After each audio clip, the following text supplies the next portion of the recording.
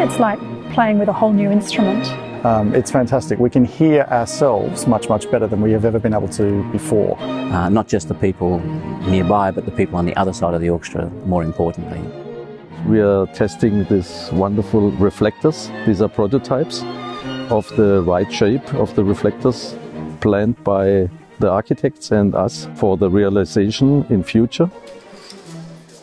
We're putting up 28 reflectors over the concert hall stage. So it's going to be a major improvement for the musicians, and by doing this we'll make sure that when we do the final version that we actually have calculated it correctly. Obviously improving the acoustics is a really central part of renewal, but the hall needs to be quickly adaptable from one mode to the next so that it is equally wonderful for amplified music. So if you sing or play a violin, you like to have the room to reverberate, because that kind of carries the sound. If you play a drum set, it's going to be very noisy and annoying for you, so you want to make it more dry. So as you can see, we put out drapes, that's normal, the curtains on the sides, but above us we have some hanging curtains, which is unusual.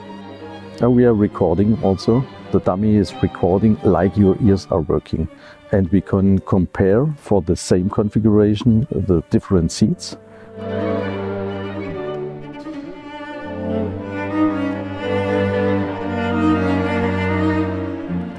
I was more conscious of 30 violins playing. I have never heard the hall sound this good.